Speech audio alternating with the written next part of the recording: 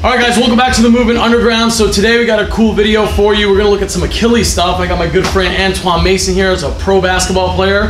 So we're gonna work with him today on soft tissue work and some mobility work. But Antoine, do you want to tell us like kind of how the injury happened, when it was, some of the details surrounding like what led up to it?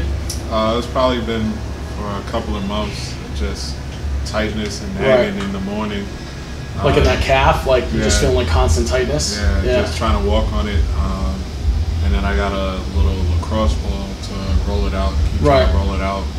But I knew I needed some active treatment and somebody that knows what they're doing. Because I could tell like in my game, things start decreasing, like my athleticism. Like this was before the injury happened? You started noticing that? Yeah, So performance stuff first? Yeah, performance. Like I wasn't jumping as high. I had to mentally like try to get myself going. So I knew I was like, nah, I'm not getting old. So I had to like figure out how to, release the tension. Just playing ball, and I just started feeling like certain injuries right here. Try to ice it, heat it. Like the basic stuff. So we're going to work on this Achilles tendonitis and hopefully get him feeling a lot better. We've already done a few treatments and so far it's been pretty good, right? So getting on that. Definitely, I had to see the difference out there. So we're just addressing some, obviously some foot and ankle mobility, but also, his hip mobility. Again, understanding that everything is connected. So stay tuned. I hope you guys like this, and it should be a really a cool video. A little assessment here, just to kind of look at his active ankle dorsiflexion, right? So Antoine, go ahead and pull those up towards you as far as you can. You can see pretty clearly that he's got a bit more dorsiflexion on this right side than he does on this left side. This is the side that's affected, right? So clearly we can see a difference in mobility here. And if I give him some passive help, we can see that we can get them kind of even here, right? The other thing we want to work on is looking at this great toe extension. You'll also see from an equal ankle position how I have more pliability in this great toe extension on his right than his left. And we're understanding that all of this tissue is connected, that it's not just the Achilles ending at the calcaneus, it blends into the periosteum of the calcaneus into the plantar fascia. So we do have to address some foot stuff as well. Go ahead and flip over for me. So we flip them over here, we can kind of take a look at the backside, and one of the things you'll notice, Antoine, scooch down to me a tiny bit. Good, just like that's fine. You'll notice that this left Achilles looks quite a bit thicker than this right Achilles does, and thickening of this tendon is a precursor, or it's basically what your body does in response to increased stress, right? So he's feeling a lot of that tension through his calf. He's been digging with a lacrosse ball and things like that. Flip back over one more time. What we're gonna do now is like kind of look at an active straight leg raise, okay? As high as you can. Yeah, just go as far as you can, nice and slow. Okay, so we can see clearly that his right side looks really good. Oh, you got a little cramp on that side? Okay, a little closing angle stuff. Right, let's see the left side, same thing. Right? So again, mobility-wise, we're looking at his active mobility and hip flexion. Bring this back down. And it looks pretty good on both sides. So we're gonna really focus around this calf, Achilles, and his foot. We're also gonna work on his hip mobility today. So one of the other things I like to assess in terms of his, ability for ankle dorsiflexion is also going to go with hip extension. So in order to have good hip extension, we have to have nice ability for internal rotation of the hip, right? So you can see here he's a little bit more limited in internal rotation, right? Also here on that left side, although that looks like it's getting better, man. That is way better. When we first met Antoine, it was like you couldn't even break him past that 90 degrees, right? So we're seeing already quite a bit of an improvement here. So we're going to stick to the same script that we've been working on for the last couple of sessions, okay? So one of the other things I like to assess, in terms of quality hip extension is just how much active hip extension you can get. So what I want you to do, Antoine, is just kind of lay on your stomach so your hip bones are on the edge of the table and your rib cage is on the table. Right, so you're just going to kind of bend over the side there. Right? So everything's gonna stay pressed in here nice. Straighten this leg out for me.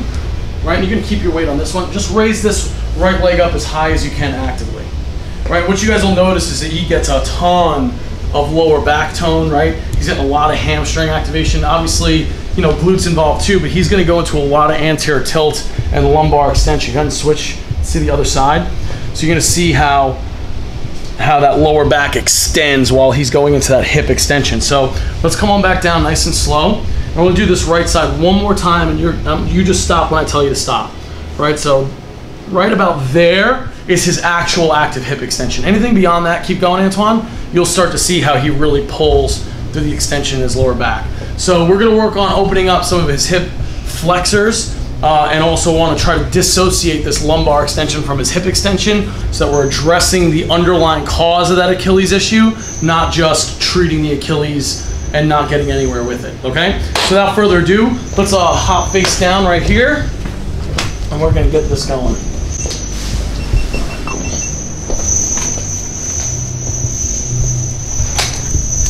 So we're gonna glove up here, just like we normally do. So for Achilles stuff, obviously I'm gonna start working on his calf, his gastrocsoleus complex. We're gonna do some post-tib work here as well. One of the things I really like to do setup-wise is just keep that ankle bolstered so I'm not slamming his knee into extension. So we'll lay that ankle on some kind of bolster. Again, we're going to use the dual-purpose massage cream because I like to get a little bit of drag on the tissue as I'm, again, we're not just treating the muscle itself. Really what we're trying to treat here is this skin's ability to slide, this fascial system. His deep fascia is going to make up the paratendon of this Achilles complex. And so that can be an indicator of some tension through that chain well before you start to actually see thickening of this tendon, which I showed you guys already.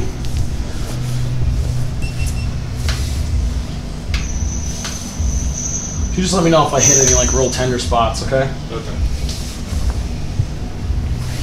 All right, so we're just going to start just by kind of warming this tissue up. Some general like sports massage or effleurage type strokes. And again, I'm assessing his tissue quality as I do this, right? So I can really feel like this lateral gastroc head is super dense and toned up compared to the medial side. He's definitely got some lateral column where this fibularis complex is also pretty juicy. And by juicy, we mean kind of like switched on, right? That neurological system is toning these tissues up. So I'm just using some mechanical pressure as a way to tone that tissue down.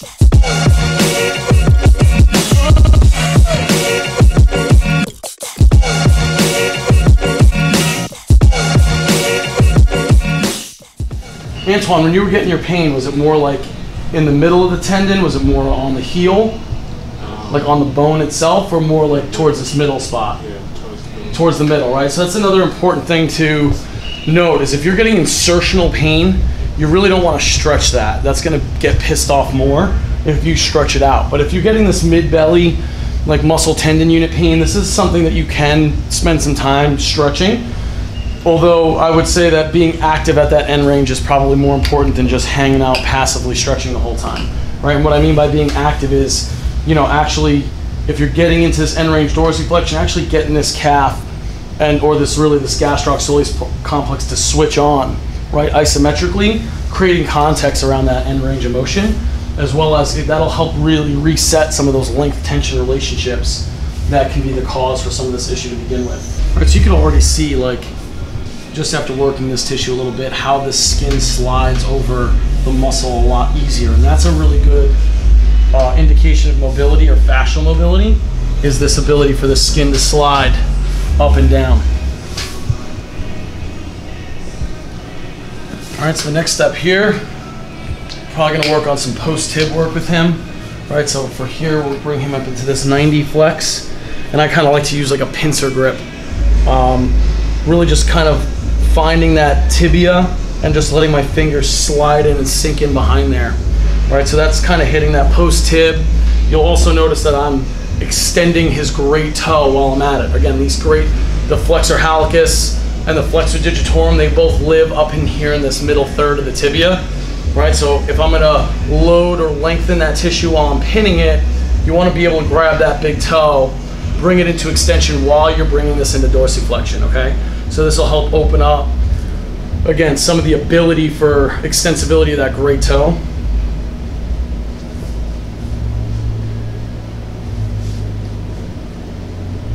You know, unfortunately for basketball players in general, quality footwear, although it might seem like it's easy to find, basketball shoes in general are really not the best thing for a human foot. Super thick soles. Generally, they have a really high heel lift. So what you see is guys will slowly adapt over time because they're in a plantar flex position. They start to lose this ability for dorsiflexion and great toe extension. A lot of that is set up by their footwear. So even though basketball shoes, again, are meant to kind of deaden some of that impact of all that jumping, it does also kind of come with like some extra baggage in terms of like some of the negative adaptations that we might see, like this tightness through this posterior chain, especially if the footwear that these guys are wearing outside of basketball is also basketball shoes or shoes with a heel lift. So I usually recommend, you know, transitioning to some type of barefoot or more of a lower heel, so there's not as much of a heel rise. For my basketball guys, especially in the off season, they will complain that it bothers them or their calves feel real tight in the beginning in that break-in period. But I do think that that's a better long-term strategy for a basketball player to acquire this tissue length back by spending more time with their heel closer to the ground. All right, so now I've worked through like this fibularis complex. We've hit his gastroc with this pin and stretch stuff, and I've worked through his great toe flexors and his post-tib. This is usually where I will bust out the tool. We're using a rock blade mallet here, and I'm gonna start to work the instrument, which is a little bit more of a diffuse modality, like through this whole calf area. Because I'm gonna go deeper, I'm gonna use the duller edge, and I'm gonna keep his ankle plantar flexor in an unloaded position so I can access some depth here, okay? And I'm gonna work pretty slow, really spending a lot of time over this tendon unit. I want to stimulate some fibroblastic activity, which means I'm going to keep my dose to underneath 3 or 4 minutes of total treatment time with the tool.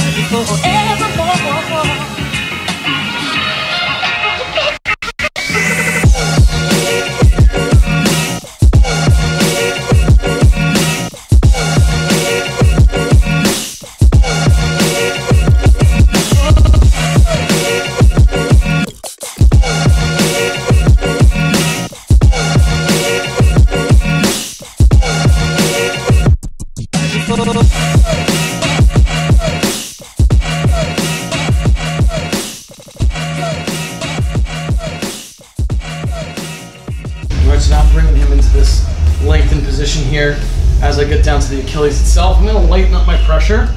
And I'm gonna do more of like a feathering type of stroke, okay? The goal here, again, this is the thinner skin area. So again, I'm just really trying to stimulate, you know, some capillary flow in the skin, desensitize this, or really just improve his pain tolerance through this area by using a mechanical stimulus, kind of raising that pain pressure threshold. We're seeing some preliminary research that this lighter type of stroke can raise pain pressure thresholds, which in theory hopefully can raise kind of general discomfort thresholds as well.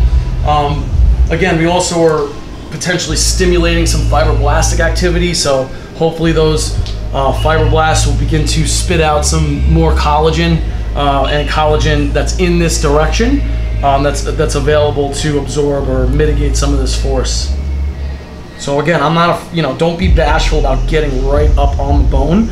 Obviously, I'm not pushing really hard. So right now, I'm probably, in terms of like how much pressure, we're in that maybe, 2 to 4 range of pressure.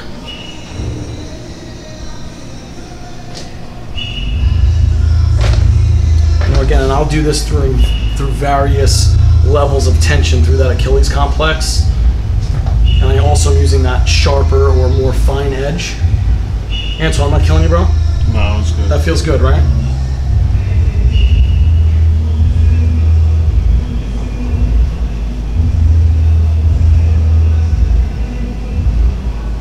Awesome. Okay, so that's good for the calf. Antoine, do me a favor, flip over. I'm gonna work on your foot now. All right, lay on back a bit. I'm gonna raise you up a little bit so you're comfortable. Is that good? Mm-hmm. Sweet. So you've been doing the exercises and stuff? Yeah. Any issues with any of those things? No. So we'll show you guys some of the exercise progressions. I'll have Anthony take him through some of what we meant by end range activity. So I got him laying supine. I'm really gonna work, now I'm gonna kind of switch gears and work this plantar aspect of his foot. Again, I'm gonna work on a few things. We can already see he starts to get a little bit of a bunion deformity if you kind of look through this first person. And that, again, that could be an indication that he's not able to extend well through that great toe. And so as a result, he'll start to articulate over this medial side a little bit more. So I wanna see if we can improve that great toe extension. And again, now we're gonna get a little bit more focused into the plantar surface of his foot. So again, we're looking at dense connective tissues down here. We're not gonna be breaking these up manually. What we're trying to go for is tissue glide. If I can get these tissues to slide and glide on each other a little bit more efficiently, he should see an improvement of his range and that less of a feeling of that tightness. So this is where you can get a ball, really roll and spend some time on the bottom of your foot, like especially that you can feel this density here, right? So I can feel like almost like a thickening of his plantar fascia as well. And even though this isn't symptomatic, understand that the stress that creates that thickening of the tendon also creates a thickening of that plantar fascia. So, if you're somebody who has plantar fascia or plantar fasciitis, like pain in your heel, the same kind of evaluation would apply. Check that dorsiflexion, check that great toe extension, and if you're missing some, get some and see how that feels. You can do everything to this Achilles that you want. You can ice it, ultrasound it, stim it, shoot it up with drugs, all that kind of stuff. Not gonna make a difference unless you address the underlying cause. Yeah, you might be able to change your symptom in the short term, but if you want to prevent these Achilles injuries from happening, addressing the movement issue, which in his case is this ankle mobility, is not only improving his health, it's improving his performance. How's that feel? Pretty gnarly up under there? All right. So now we can start working up the towels on the floor. So now what we're starting to do is just some great toe mobilizations, right? So now we've addressed soft tissue at the calf. We've worked some pin and stretch through kind of the bottom of his foot. So now what I'm gonna do is actually mobilize this great toe. And I just use a towel. First thing I'm gonna do is create a little bit of distraction. So I can just show you guys, I'm gonna create a little bit of distraction. And then I'm just gonna take that first metatarsal and just kind of mobilize that head in an anterior posterior direction. So again, I'm creating traction and I'm just kind of using this bigger bone as a way to mobilize. You certainly could do it like this as well, where you try to grab this distal phalange or this distal bone and try to move it up and down. And again, we're just trying to create accessory glide. I can feel how crunchy that joint feels, right? And you can see even just after a few reps of that, how much better great toe extension that we can get, okay? So again, I'm gonna follow this up with some instrument work on the bottom of his foot. Same idea.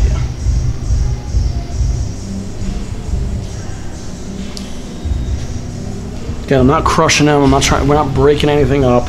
I'm just trying to bring some blood flow to the equation and create some tissue glide. How's that feel? Is that all right?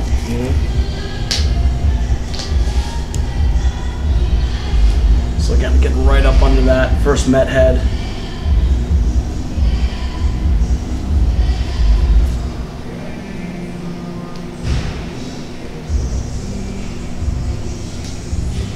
And actually treating the heel itself.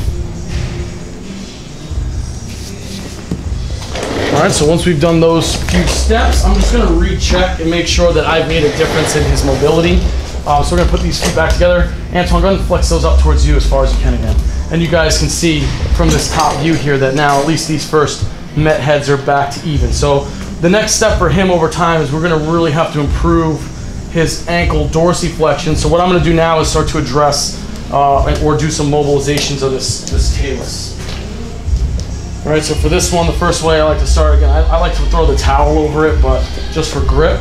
But I'm gonna grab his calcaneus, I'm gonna grab his midfoot, and I'll just do some gentle rear foot mobilizations with him, just getting this calcaneus to move a little bit. And the way I like to set this up is to, again, if you have a high-low table, this works great. If you have a standard table, just if you're set hip height, is to brace his shin so that he's not just dumping into internal rotation of his femur. So I'm gonna brace his shin here, right, as I bring him into dorsiflexion and use that right hand to kind of thrust a little bit of a posterior glide of that talus, okay? So as I'm pulling him into dorsiflexion with my hip, I'm pressing down, also controlling this tibia, so I'm getting a nice clean translation of that talus. No pain with that, right? Feels good? All right, so as I'm pressing him into dorsiflexion, I'm giving him that extra push into traction, posterior glide, and I'm just oscillating here. So then once I get to the end here, I'm gonna press that in. I'm gonna say, hey, pull this up, pull that ankle up towards you, get him to pull that ankle into the position that I'm maintaining, and then relax. Good. We do that again. So I get you there, pull up, up, up, up, up, up, up. Good. We're gonna hold that for, like 5 to 10 seconds or so. Again, just creating some context for this tissue to take up that range and relax. Last one. Okay, one more time. Go ahead. Pull, pull, pull. Beautiful.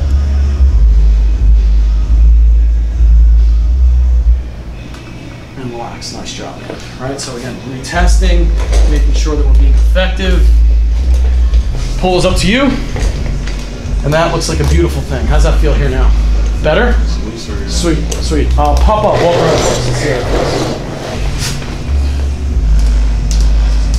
Good? Different?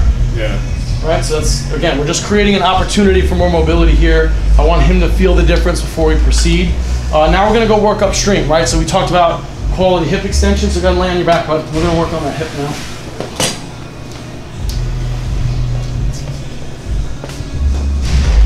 All right, so we're gonna start with some iliopsoas work, or these deep hip flexors. Again, landmark-wise, look at ASIS, and just medial to that is where you can kind of sink those fingers in. So I'm gonna work him in just some pure passive internal rotation here, whereas I'm pinning and just getting these tissues to glide under my finger. Is that killing me? I mean, it doesn't tickle. I got my fingers like halfway into your stomach. Gotcha. Yeah. Like duh. Right. So just again, communication's key. He's gonna put on the strong boy face for you though. Oh.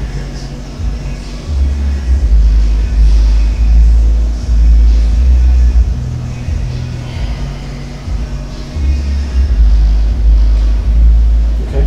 Nice deep breaths. Nice deep breaths.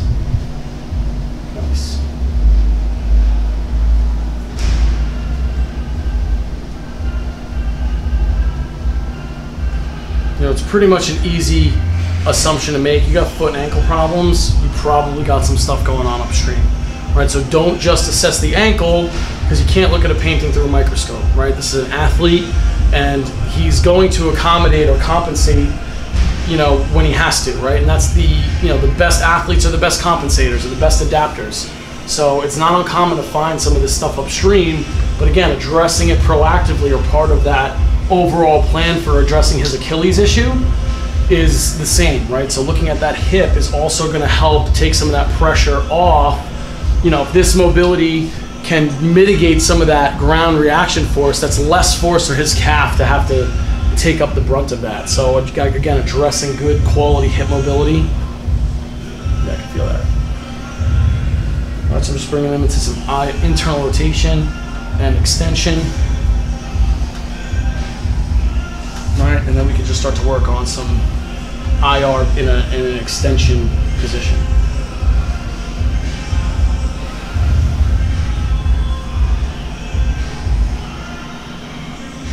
Nice. Okay, and we can see he's nice and open here. So just like we did with the Achilles or the ankle, I'm just going to give him some isometrics here at this end range position, just to kind of create some context. So Antoine, I want you to pull this hip like as if you're going to rotate the ankle towards midline. Just, that's good. Just a little bit of pressure. No pain with that, right? So we're going to go 10 seconds or so and relax. Good. All right, I'll just reassess where that end range feels, and I'm going to give it to him again.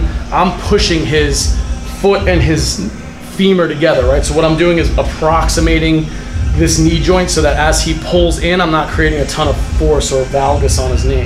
Go ahead, pull. Nice, dude. Pull, pull, pull. Attaboy, ramp it up a little bit. Good, no pain with that, right?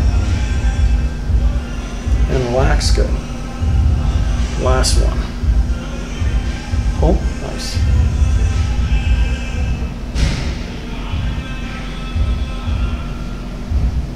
And then relax, good.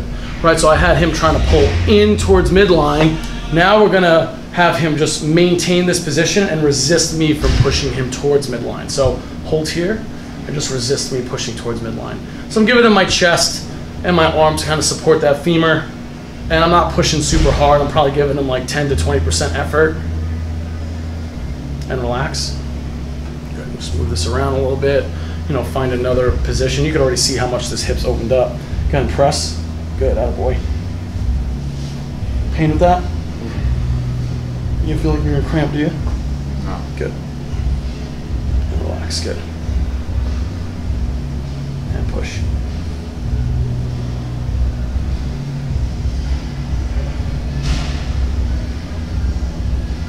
And relax, good. Nice job, man. Sweet. So we're gonna take a little break. I'm gonna work on the other side, and we'll come back at you guys when we are ready for the taping and then the exercise portion. All right, so this last thing we're gonna do is just finish with this with a rock tape application. Again, this is more to kind of have that slow drip of not only neurosensory input, but we wanna tent that skin, get that lifting effect. So I like to just use a little spray bottle that has some rubbing alcohol in it. I'm gonna clean the skin off real good. So we've got to clean the skin really good so that we know we're getting a nice, good adhesion of the tape. All right, so I'm going to measure this through his foot, through that Achilles, and maybe about like midway up his calf is where I'm going to cut that, because I'm going to add some stretch to this for him.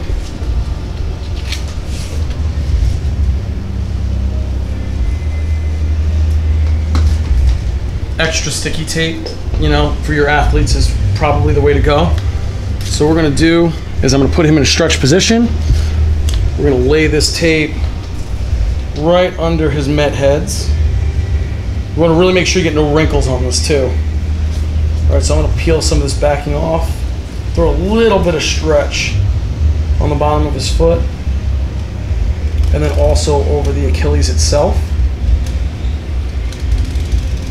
All right, and then we'll just lay the rest of this down. Just like that.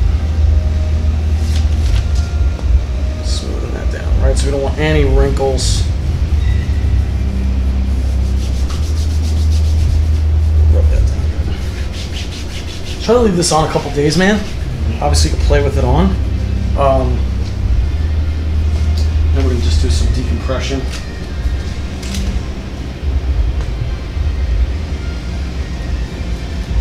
Right over this Achilles itself. So we're gonna split this in the middle. All right, we'll throw a little stretch on there. Lay it down, no stick on the ends here. I'm actually gonna double this one up. To just cover more surface area.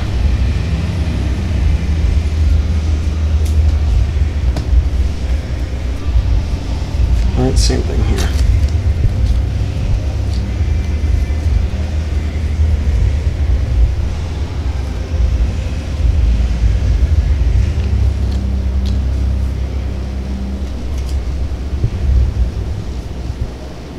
So it's a nice kind of rock tape application for an Achilles tendon issue. Just make sure you put it on the right side. All right, cool. Awesome, man. All right, you can hop up. And now we're gonna get to the exercise portion.